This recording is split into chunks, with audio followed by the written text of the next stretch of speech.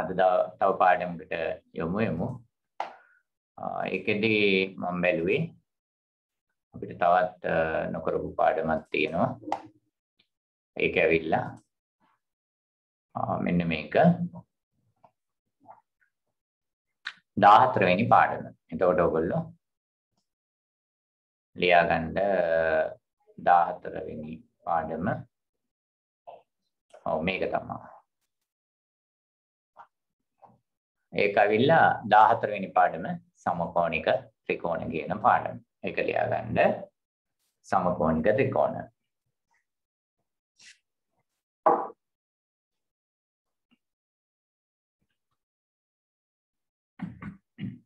එතකොට අපි බලමු මේ සමකෝණික ත්‍රිකෝණ කියන්නේ මොනවද කියලා.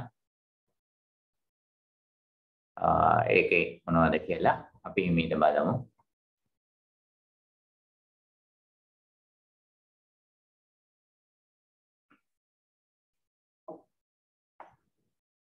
ඉස්සෙල්ලා අපි සමකෝණික ත්‍රිකෝණ වලට යන්න මෙන්න මේ ක්‍රමය අපි ලියා ගමු. අපි එතනින් වැඩි පටන් ගමු. මොකක්ද කියලා තේරුම් අරගෙන.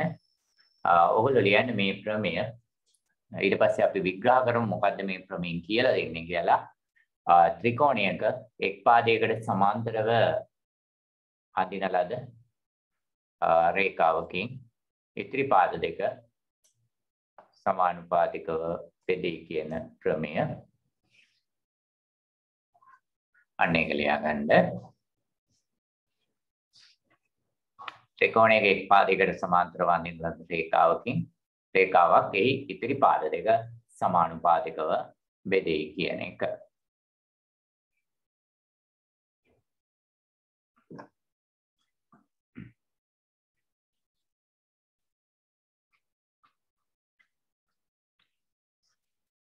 එතකොට අපි මේක මොකක්ද කියලා බලමු. මේ කියන කතන්දරේ.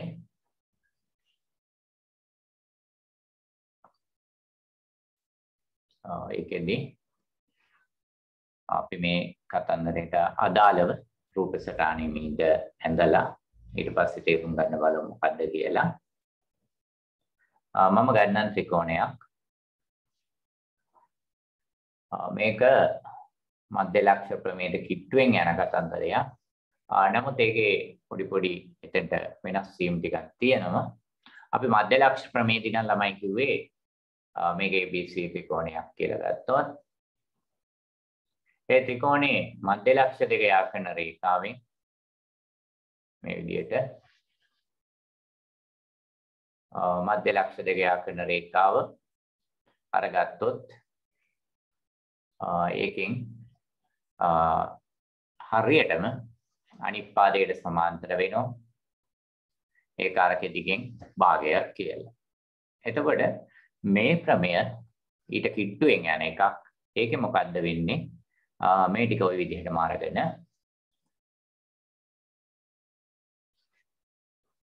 අපි මේ හරියෙන් රේඛාව ඇන්දොත්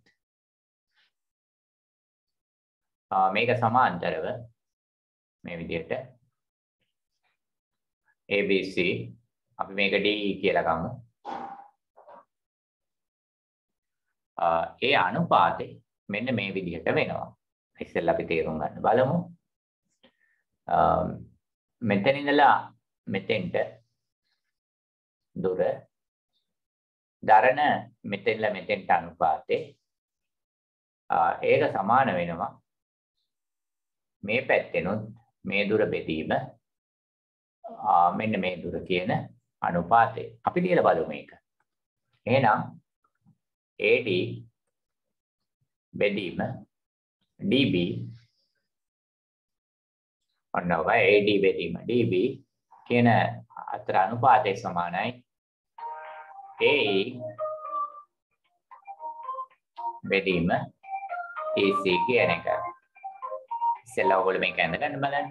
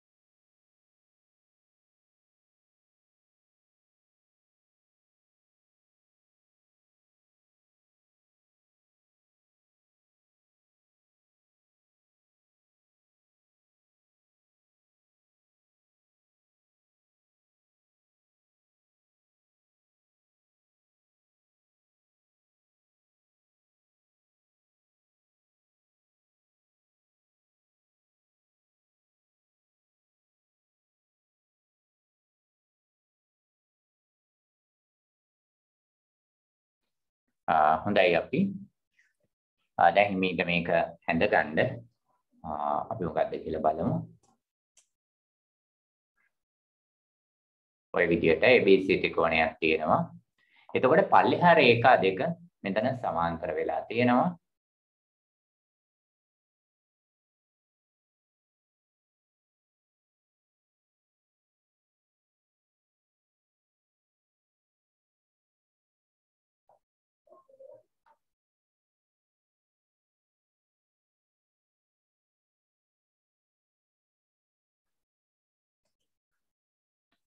ඔය විදිහට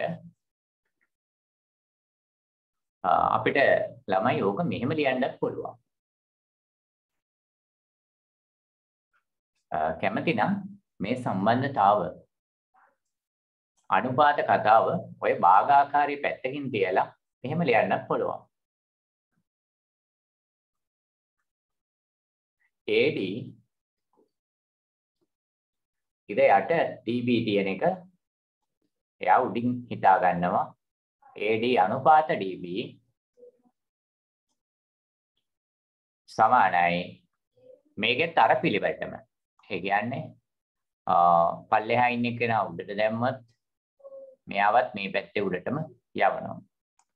ඒ කියන්නේ A අනු AC ඔය විදිහට ගන්න පුළුවන්. A අනු AC කියලා.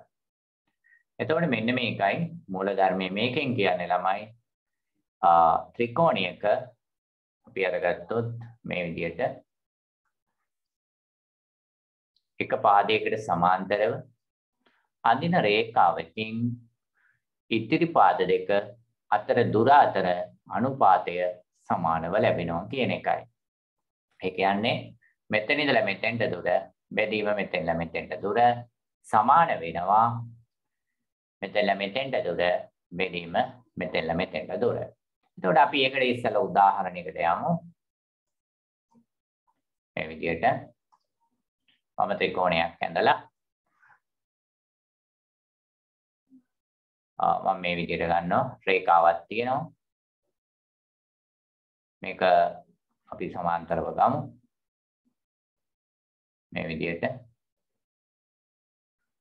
මෙතන 3 cm මේක 2 cm මම මෙතන ගන්නම් අපි 6 cm මෙතන x කියලා ගමු. එතකොට අපි x වලගේ සොයන්න කියලා ගමු. දැන් මේක පළවෙනි ගාන x සොයන්න එනඳ ගන්න ඔය විදිහට x වලගේ අපි ලබා ගන්න ඕනේ.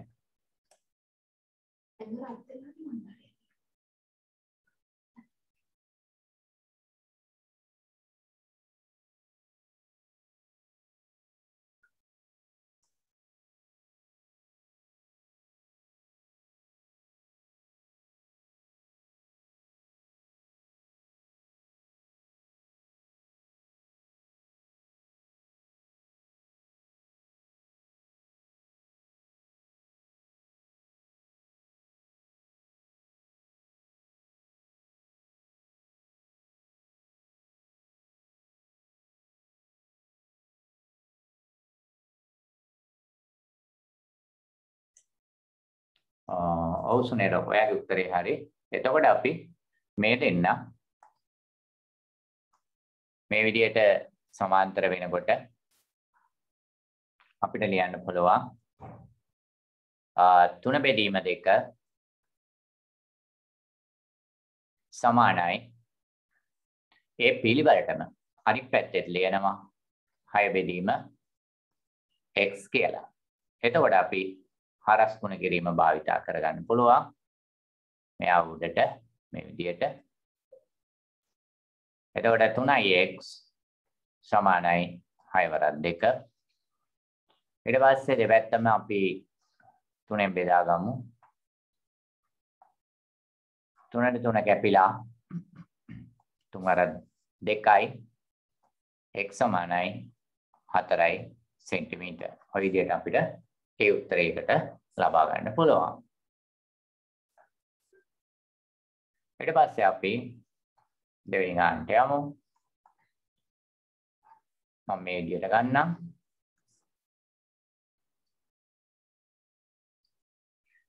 මම ගන්න මෙතන x ඒ වගේම මෙතන 8 සෙන්ටිමීටර මෙතන 10 සෙන්ටිමීටර අපි ගමු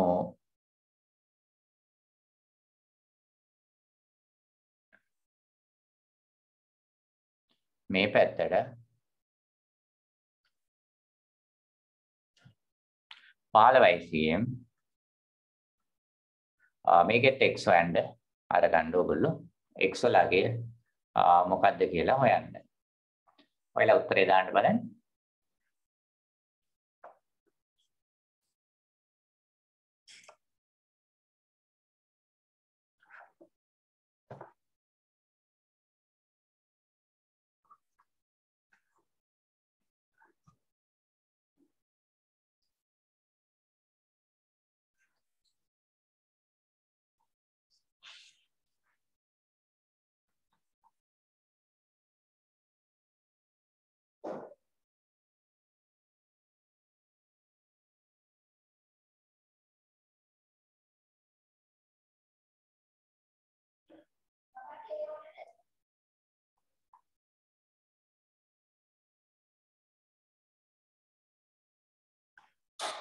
හොඳයි ඔයා හොයන්න බලන්න. රුපියල් ඇඳලා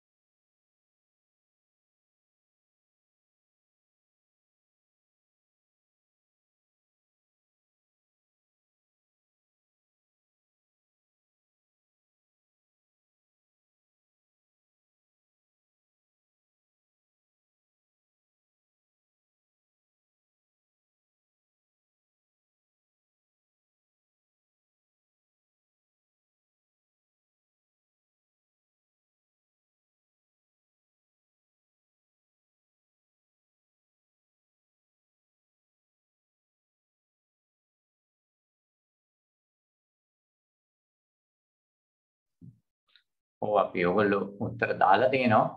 අපි බලමු.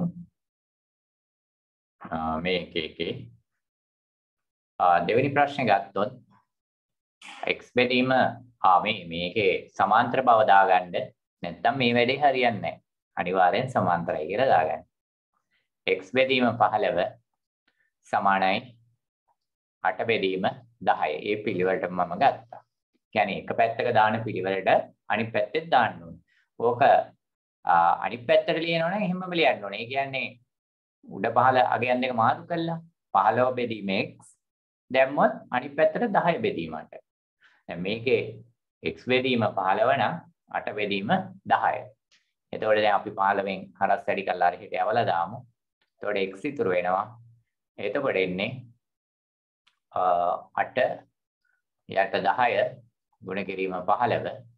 මොකද මේ පැත්තේ 15 උඩට දැම්මම පස්සේ හරස් වැඩි කරන්න දෙයක් නැහැ. x ඉතුරු වෙනවනේ. 5න් කැපුවොත් 5 වරක් 3යි 2යි 2න් කැපුවොත් 1යි 4යි. එතකොට x සමානයි 12 cm. බොහොම හොඳයි ඔයගොල්ලෝ. උත්තර දාලා තියෙනවා කිප දෙනෙක්. හොඳයි කියන්නේ උත්තරේ දැම්ම. ඊට පස්සේ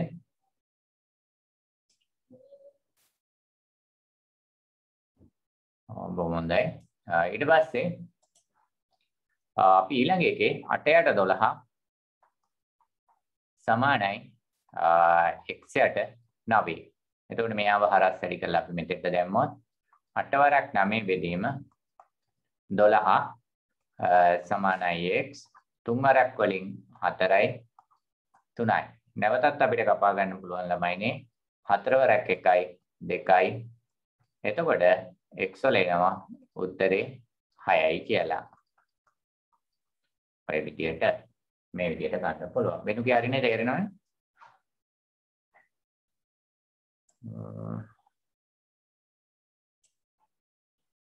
හරි. ටියානි හරි නේද? ඔයාලට උත්තර ඇවිල්ලානේ. ඔව්. එතකොට අපි ඊට පස්සේ බලමු ඔයගොල්ලෝ අච්චුපත දිහා බැලුවොත් මේකේ මේ විදිහට මේ ගණනුත් ගත්තාම ඔන්න ඔය විදිහට අපිට උත්තර හොයාගෙන යන්න තියෙන්නේ. එකින් එක ඔය සිස්ටම් එකට දාන්න තියෙන්නේ. එතකොට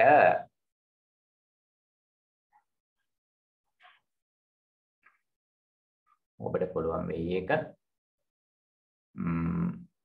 ගැටලුවක් නැති වෙයි. අපිට පස්සේ බාහිරින් බෙදෙන එක ඒ කියන්නේ පස්වෙනි ගාන වගේ එකක් හදන ආකාරය බලමු.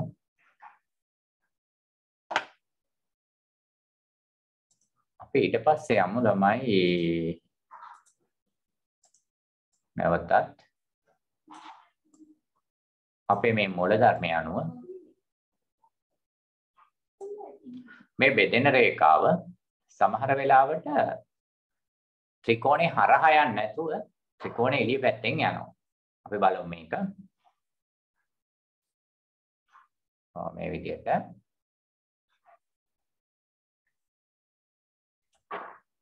මේ ත්‍රිකෝණේ මම නැවත අඳින්නම්.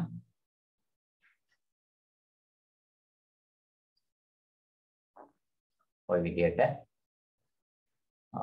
මේ අවස්ථා කිහිපයක් තියෙනවා. ඒ හැම අවස්ථාවකටම ගැලපෙන්න මම එකම ආකාරයට ත්‍රිකෝණය ඇඳලා ගන්න. දැන් මෙතනින්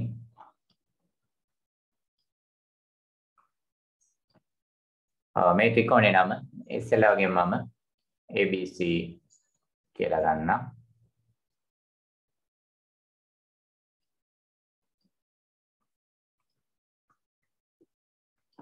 දැන් මේ ABC ත්‍රිකෝණේ අර මුලින් කියපු ආකාරයට අපි තවත් රේඛාවකින් කැපියන්න දිනවා. මෙන්න මේ විදිහට.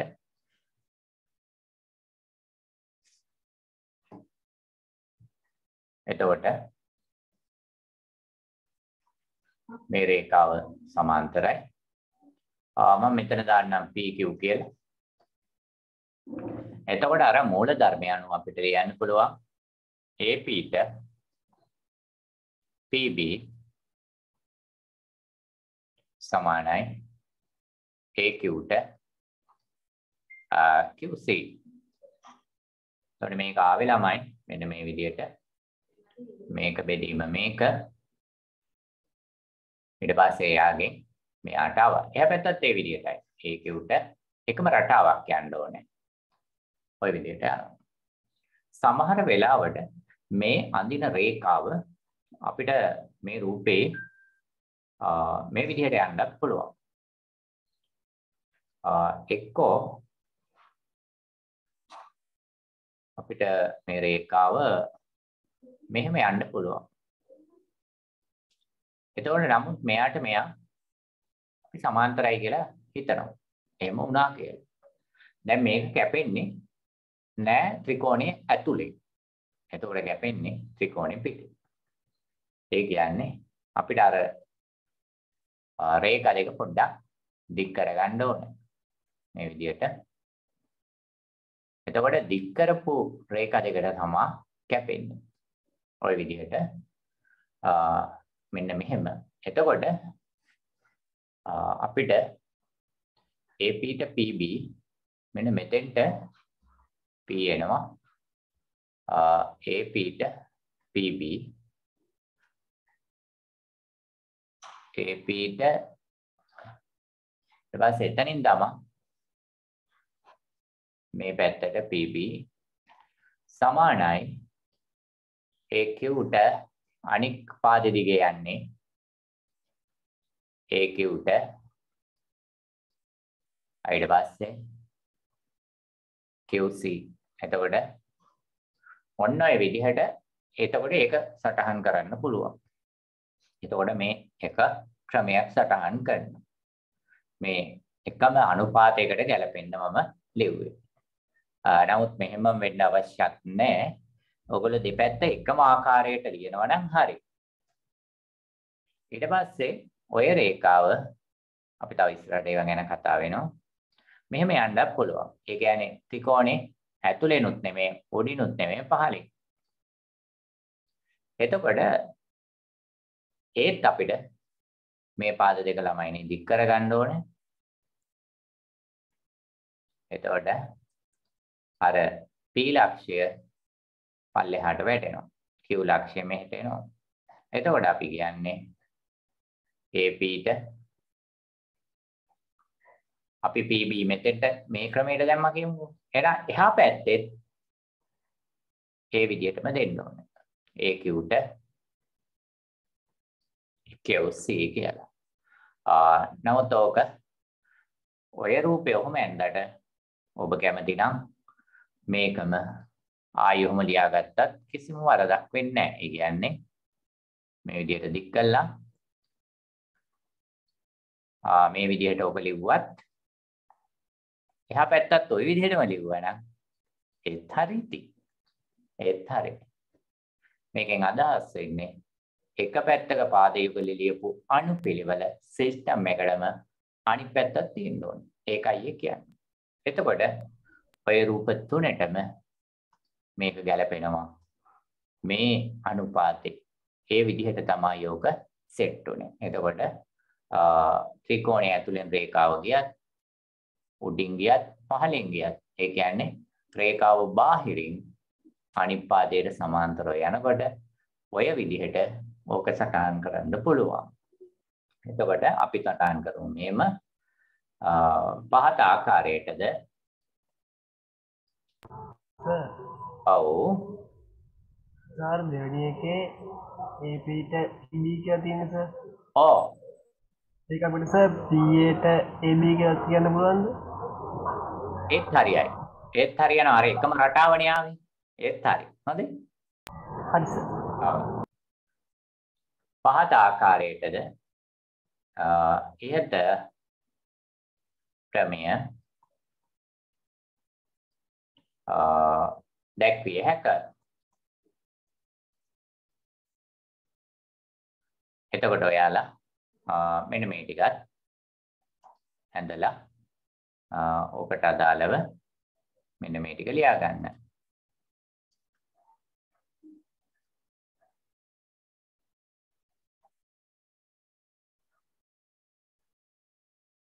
හිමීට පරිස්සමට අඳින්න වෙලාව අරන් වරදින්න නැති වෙන්න.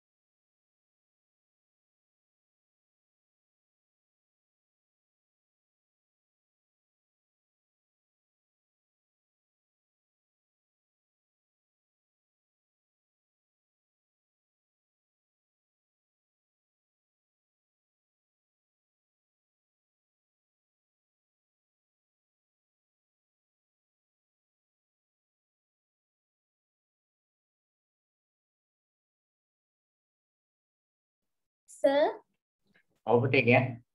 තුන්වෙනි රූපෙට සමාන්තර ලකුණු එන්න ඕනේද? ඔව් ඔක්කොටම දාමු. ඒක ආවේ නැත්තම් වෙනුකි හරියන්නේ නැහැ වැඩි. හොඳේ? හරි සර්. අනිත් එකේ තියෙනවද නේද වෙනුකි? ඔව්. ඔව්. හරි හරි. දැන් සුනිල් ඉවරද?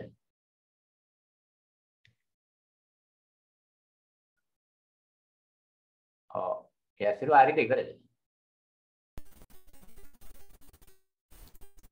හරි හරි. රයිට් සුනිල්. එතකොට අපි බලමු මේකේ මේ අච්චු පුතේ ගානක් තියෙනවා ඒ වගේ පැටර්න් එකට යනවා. දැන් මේකේ රටාව ඔයගොල්ලෝ අල්ලා ගන්න ඕනේ. දැන් බලන්න රූපේ දැක්වෙන ABC ත්‍රිකෝණයේ දික් කරන ලද BA හා CA පාදවලට මේකේ කියනවා අපිට සමාන්තර කතාවකොත් සමාන්තරව ඇඳි ED රේඛාව බාහිරින් බෙදලා තියෙනවා. AE දෙකයි. එහෙනම් අපි ඒක දාගමු. ඔයාලා හරි AE දෙකයි. මම මෙතන දාන්නම්.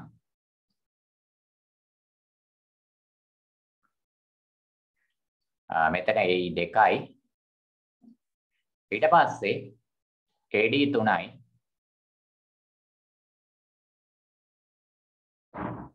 AC 4යි.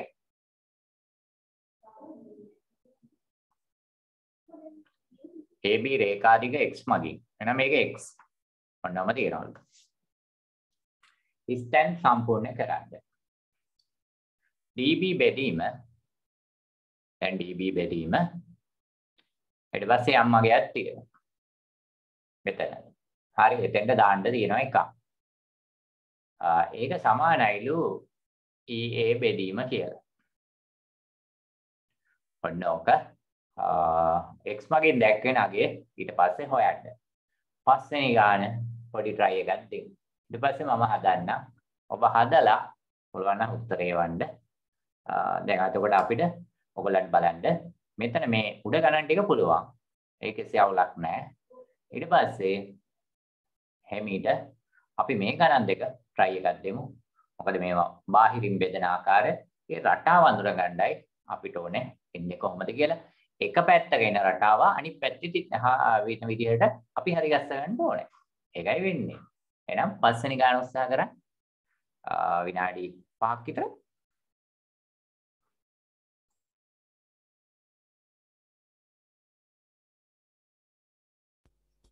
सर ඔබට ඒ सर बोर्डे बोटा है दान හා මම දන්නවා.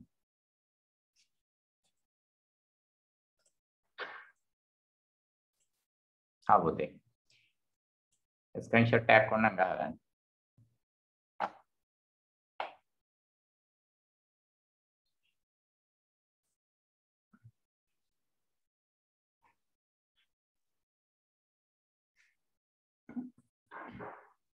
අරුන්දි හරියට තේරුණාද වැඩි?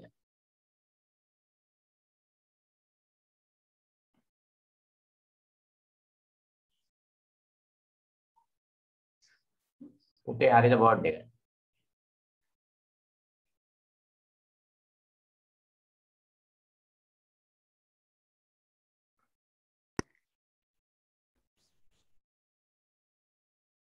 हरी सर right.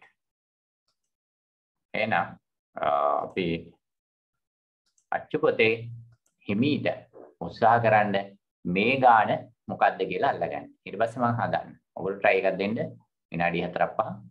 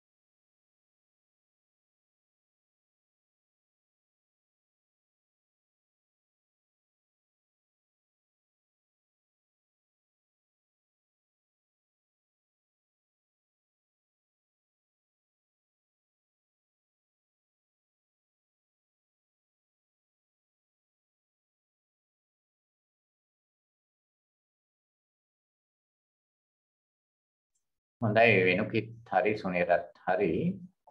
එතකොට අපි බලමු මේ කතන්දරේ එක්ක DBDA අපි දීලා තියෙන අගයන් ටික මේක බලමු.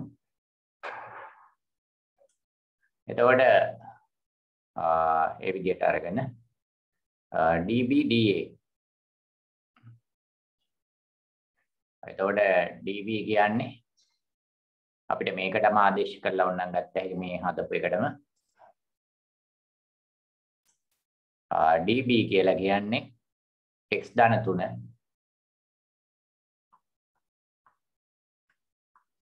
DA කියලා කියන්නේ 3 සමානයි EC 2යි 4යි එකතු කරනවා අනුපාත EC ට පස්සේ EA 2 අපි ඔක භාග ආකාරයට පත් කරමු x ධන 3 බෙදීම 3 නමුත් අර පහසු ක්‍රමයට ලියාගත්තත් ගැටලුවක් නැහැ සමානයි 2 ධන 4 කියන්නේ 6ට 2 එතකොට අපි මෙතන කැපිලා යනවා අපි හරස් වැඩි කරමු කොහොමද එකෙන් පස්සේ එනවා අපිට x ධන 3 සමානයි 3 වරක් 6 බෙදීම 2 දෙකෙන් කැපෙනවා දෙවරක් 1යි 3යි එතකොට x ධන 3 සමානයි 3 වරක් 3 9යි x කියන්නේ 9න් 3ක් x සමානයි 6යි cm ඉතින් ඔය ක්‍රමයේ භාවිත කරන්න පුළුවන් ඔබේම නැත්තම් ඔබට පහසු වෙනත් ක්‍රමයක් යොදා ගත්තට කමන්නේ අර රටාවට ගැලපෙන විදිහට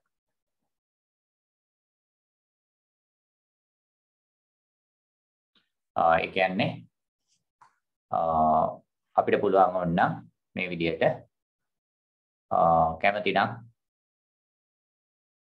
මේ 2 බෙදීම 4 සමානයි 3 බෙදීම x අපි මේ විදිහට තරම් බලමු 2 බෙදීම 4 ඒ රේඛාව දිගේ අනික් රේඛාව දිගේ 3 බෙදීම x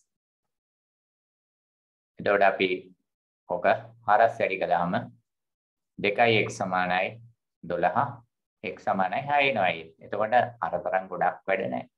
එතකොට ඒගොල්ලෝ දීපු ආකාරයේ අනුපාතය අපි අරගත්තත් එක උත්තරේ එනවා. අපි අර කේටි ක්‍රමයේ ගත්තත් එනවා. ඊට පස්සේ අපි බලමු ඊළඟ එක මේකෙත් අපිට x ආ y හොයන්න පුළුවන්. ඔයගොල්ලන්ට මේක ගත්තොත් අපිට පුළුවන් x හොයාගන්න. ඊට පස්සේ අපි ඒක හදන්න නැතුව ඉමු. මෙමිට හදන්න. මේක ඇල්ල ගත්තොත් අපිට පුළුවන් y හොයන්න. එච්චරයි නෙවෙයි. එතකොට AB මේ සමාන්තර වෙනවලු මේ විදිහට අගයන් ටිකක් තියෙනවා. ඇත්තටම ගත්තොත් මම නිකමන කියන්නේ මේක බෙදීම මේක සමානයි අපිට ගත්තෑගේ මේ කෑල්ල බෙදීම මේ කෑල්ල ආයි ගන්න පුළුවන් අනිත් පැත්තේ තිකෝණේ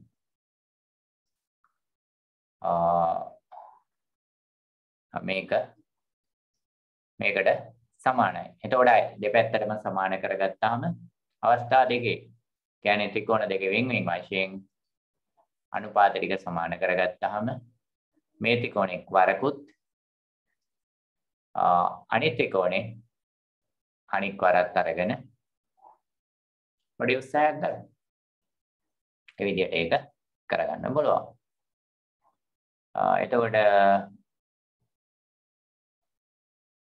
8 වෙනි ගාන තියෙනවා.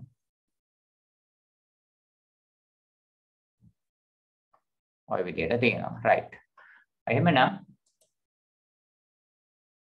ඒක එතනින් ඉවර වෙනවා.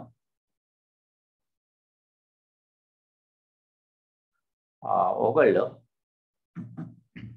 6 7 8 එහෙමනොත් ගණන් ඕගලන්ට හදාගන්න පුළුවන් වෙයි. සුනේර පුළුවන් වෙයි නේද?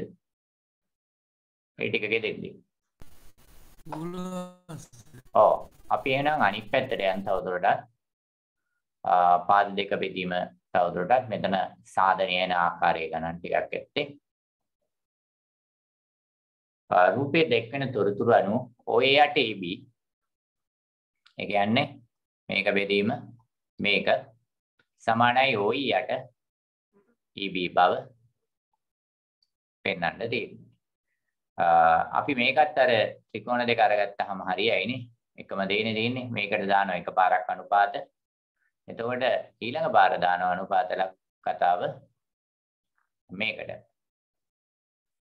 එතකොට තැඹිලි පාට ත්‍රිකෝණයෙන් අපි අනුපාතේ ලියනවා. ලියලා ඉවර වෙලා අපි මේ ප්‍රමේය සඳහන් කරනවා. අපි ප්‍රමේය සඳහන් කරන ආකාරය බලන්න. මේකත් ඇති. මේ වෙනන් තියෙන ප්‍රමේයට අනුව කියලා ගොඩක් හොඳයි ප්‍රමේය ලියන එක. මොකද අපි විභාගෙදී මොන ප්‍රමේයද කියලා දන්නේ නැහනේ. ප්‍රමේය අපි සටහන් කරපු ප්‍රමේය තියෙනවා නම් ත්‍රිකෝණයේ එක් පාදයකට සමාන්තර ඇඳි රේඛාවෙන් ඉදිරි පාද දෙක සමානුපාතිකව බෙදේ කියන කතාව. ත්‍රිකෝණයේ එක් පාදයකට සමාන්තර ඇඳි රේඛාවෙන් ඉදිරි පාද දෙක සමානුපාතිකව බෙදේ කියන ප්‍රමේය ලියලා මේ වැඩේ අපිට කරගත්තා. ඒකේ එමනම් අපි අර ගන්න උත්සාහයක් දරමු. පොඩි ප්‍රවිෂ්ඨතාවක් ගමු. එතකොට මම මේව ගමු. අර තැඹිලි පාඩ කතාව අනුව අපි එකක් ලියනවා. අපිට පුළුවන් මේ විදිහට ඒක ලියලා අර ප්‍රමේය කතාව ලියනවා. ඊට පස්සේ අනික් ත්‍රිකෝණය අනුවත් අපිට ලියනවා මේකට මේක සමානයි කියලා. අතන ප්‍රමේය ලියනවා. මේක එක නම් දෙක නම් අපි එක හා දෙක අනුව අපිට ලියන්න පුළුවන් මේ විදිහට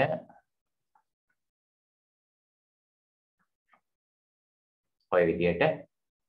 ඊට පස්සේ ඒක සමාන වෙනවා අවසානයේ අර ඩබල් තිත තියලා ඒ දෙයම අපිට ලියා ගන්න පුළුවන්.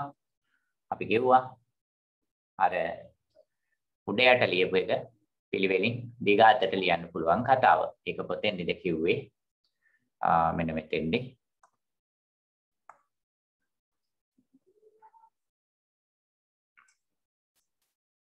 මෙන්න මේක අණුව. එතකොට අපි ගාන හදනකොට අපිට ලැබේ යම් තැනක මේක. ඊට පස්සේ ඒකෙන් පස්සේ මෙන්න මේක ලියන්නයි තියෙන්නේ. ඔන්න ඔයයි කතන්දරය. එහෙනම් අපි ඔකට උත්සාහයක් දරමු. එහෙනම් try එකක් දෙන්න බලන්න අපි සාධනයක් කරන්න යන්නේ. එතකොට ඒ අනුව මේක මෙහෙම වෙනවා කියලා ලියන්න පුළුවන්. එහෙනම් උත්සාහයක් දරන්න.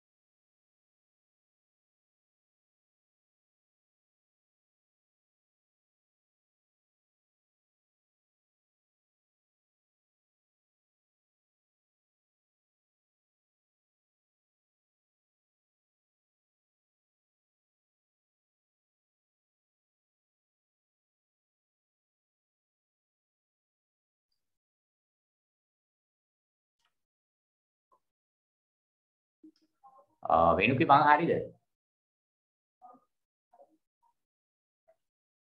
හරි සර්. right. එතකොට ඔයගොල්ලෝ මේකේ ලියන්නේ ප්‍රමේය අර වරහණ ඇතුලේ ලියන්නේ ඒක තමයි වැඩි හොඳ ක්‍රමේ. ත්‍රිකෝණයක එක් පාදයකට සමාන්තර වැඳි රේඛාවෙන් ඉතිරි පාදය සමානුපාතිකව බෙදේ කියන ප්‍රමේය.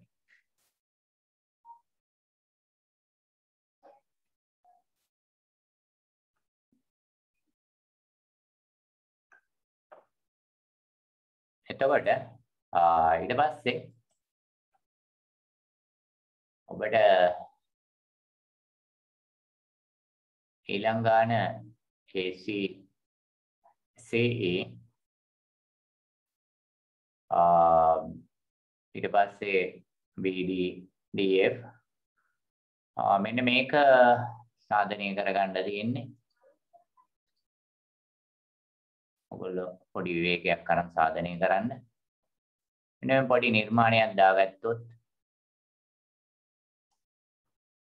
දෙන්න P ලක්ෂය දාගමු. එතන ඔහම ලේසි වෙයි පොඩි නිර්මාණය. F නිර්මාණය ඒක කියන්නේ F යා කරමු.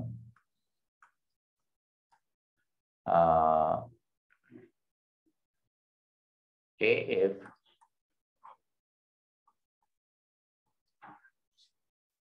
AF යා කරමු. AF CD PHD හමුවේ යයි ගනිමු.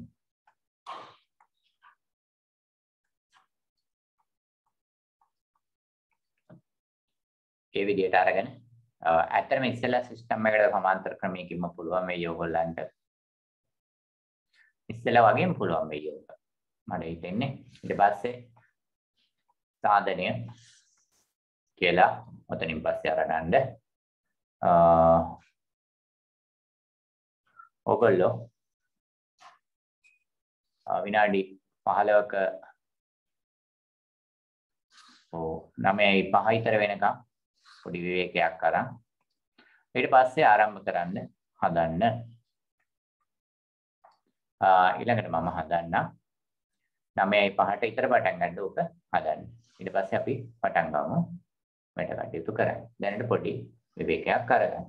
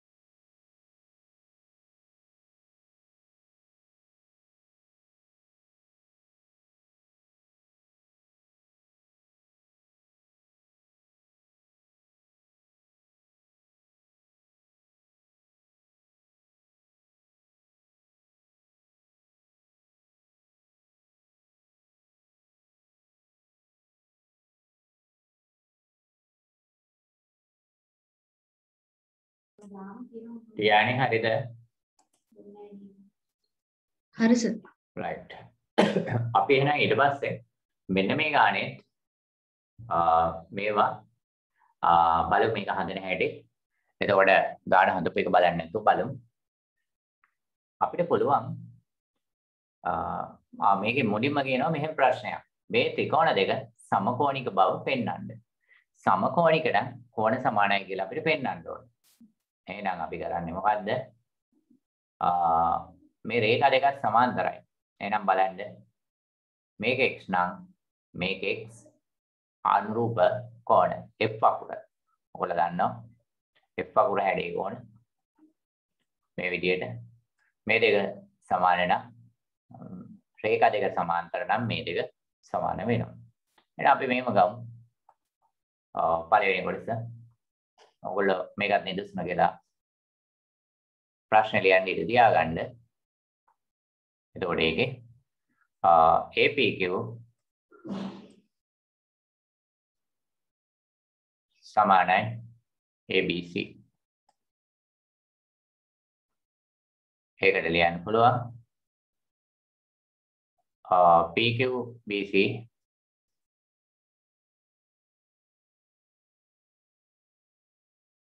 එකයි ඒකාන්තර කෝණ. PQ සමානයි BC සහ ඒකාන්තර කෝණ.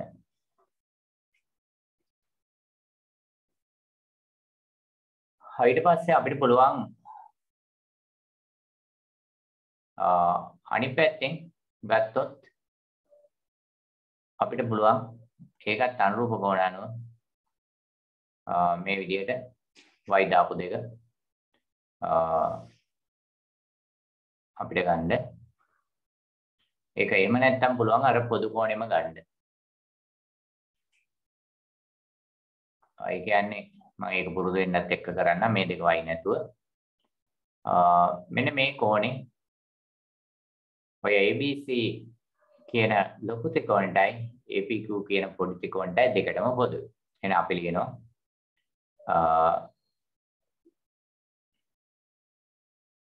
PAQ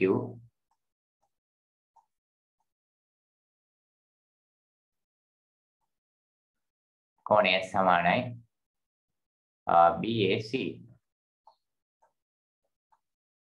එතකොට ඒක ඇවිල්ලා පොදුයි. දැන් ඔන්න මේ ත්‍රිකෝණේ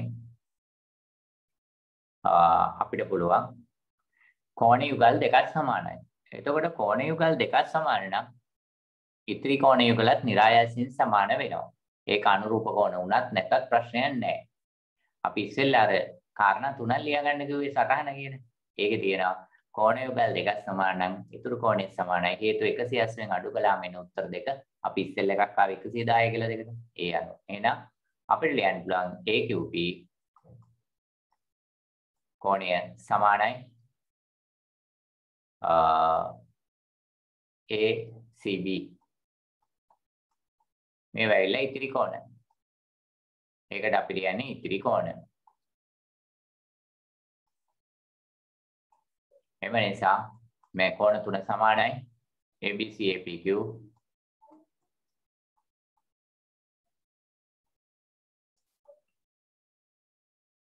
සමකෝණික. ඒ කියන්නේ කෝණ සමාන ඒවා කියන එකයි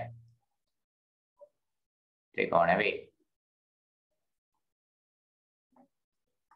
ඒවත් සමකෝණික ත්‍රිකෝණ වේ කියනවා. දැන් එතකොට පළවෙනි කතාවේදී ළමයිනේ ඔය සමකෝණික කියන්නේ කියන එක අපි මේ විදිහට සමකෝණික බව පෙන්වනවා. ඊට පස්සේ කියනවා x හා y මගින් දැක්වෙන අගයන් සොයන්න කියලා. එතකොට මේ අපි දාපු x අකුරු නෙමෙයි මේගොල්ලෝ දීපු ඒවා.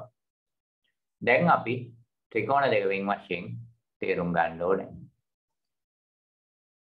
එක ත්‍රිකෝණයක් මෙයා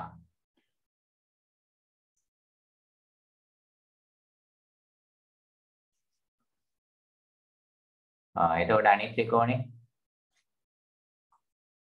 මේ විදිහට. ඕකේ කැපිටල් A මගින් පෙන්වන කෝණය පොදුයි. දැන් ඔතන තමයි ත්‍රිකෝණ දෙක තියෙන්නේ. ඔයගොල්ලෝ දන්නවා සමාන කෝණ. මම කොළ පාටින් ඩොට් දෙකක් දැම්මා. ඊට පස්සේ තැඹිලි පාටින් දාලා දිනවා. මේක දම් පාටින් දාන්න. ඔය විදියට දම් පාට කෝණේ ඉස්සරහා තියෙන්නේ දෙකේම මේ දෙක. එතකොට ඒක දැම්මා. ඒ කියන්නේ 8 යට 12. මම ඉස්සෙල්ලා පොඩි ත්‍රිකෝණේ වලියන්න. දම් පාඩේ 8 යට 12. ඊට පස්සේ මම කොළ පාඩේ ගන්නවා. පොඩි ත්‍රිකෝණේ ඉස්සෙල්ලා ලියන්නේ 6. ඊට පස්සේ එන්නේ මේ ඔක්කොම මේ සියලුම දිග. ඒ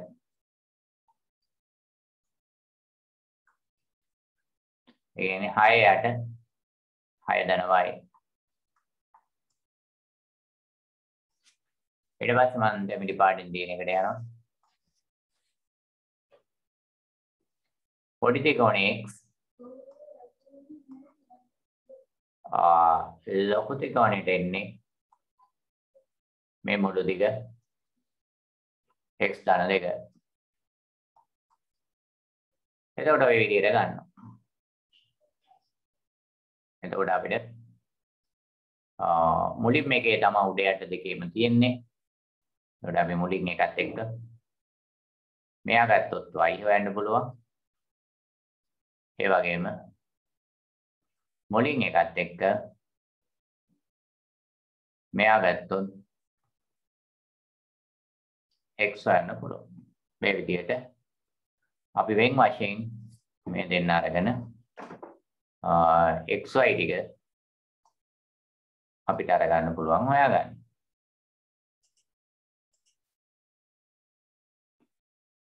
එහෙනම් උත්සාහ කරමු.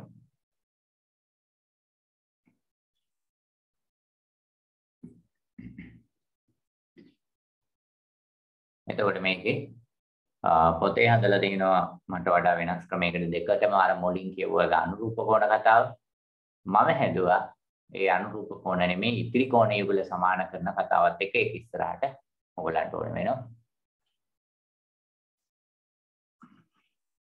එතකොට 8 යට 12 සමානයි 6 යට 6 දනවයි. මේක 4න් කැපෙනවා 2 3 අපිට පුළුවන් එහා පැත්තේ 3ක් 6 18 දෙවරක් 6 දනවයි. එතකොට අපිට තේසියෙන් අපිට සුළු කර ගන්න පුළුවන්. 6 දනවයි කියන්නේ දෙපැත්ත දෙකෙන් බෙදා ගන්න පුළුවන්. 9යි y සමානයි 9න් 6ක් අඩු කරනවා 3යි. ඊට පස්සේ මෙයාගේ ඉන්නේ 8 යට 12 x යට x ධන 2. ඒ අනුව අපිට පුළුවන් 4 වරක් 2යි 3යි දෙවරක් x ධන 2 සමානයි 3යි x 2යි x ධන 4 සමානයි 3යි x 4 සමානයි 3යි x ඍණ 2යි x සමානයි 4 කියලා ලැබෙනවා. එතකොට මේවා සෙන්ටිමීටර්. එතකොට xy කියන්නේ 4යි 3යි කියලා පොඩ්ඩක් බලන්න දෝෂයක් වෙලාද කියලා. x සමානයි 4යි y සමානයි 3යි. නිවැරදි. මෙතන දිනනට වඩා මම හිතන්නේ පහසුයි අපි හදපු ක්‍රම.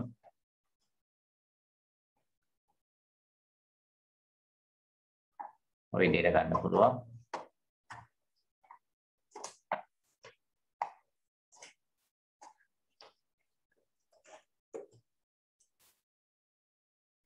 චූල වරුණ හරියට තේරුණා? ඔව් සර්. චූල වරුණ පැහැදිලි නේද? පහසුයි නේද ඔය ක්‍රමය? ඔව් සර්. ඔව් ඒ ක්‍රමය පැහැදිලි මේ පහසුයි මම ඉස්සෙල්ලා උරුදුලත් උගන්වන්නේ ඔය විදිහට ටක් ගාලා ළමයිට අල්ල ගන්න පුළුවන්. එහෙනම් ඔය ක්‍රම අල්ලගන්න.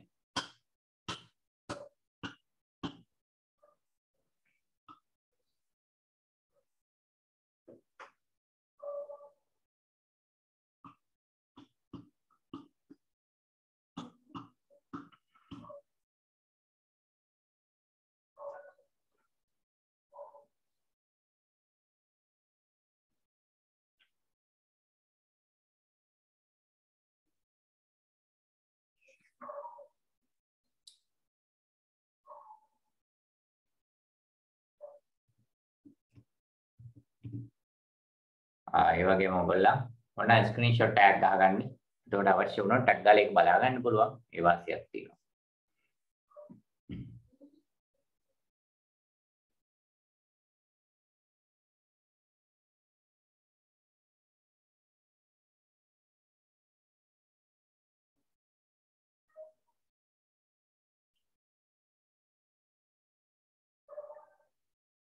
يعني ඉවරද?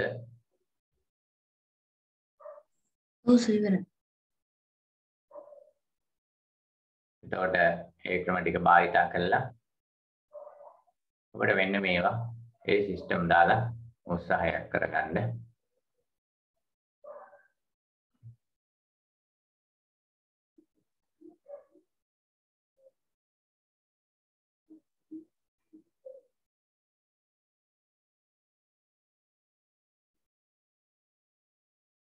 දැන් අපි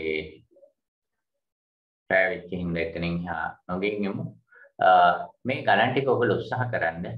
එතකොට 14යි 4 අභ්‍යාසය වෙනකම්